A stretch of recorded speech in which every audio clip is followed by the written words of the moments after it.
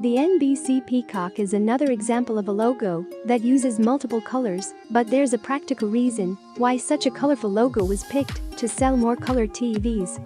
The NBC peacock debuted in 1956 during a time when the network was owned by RCA.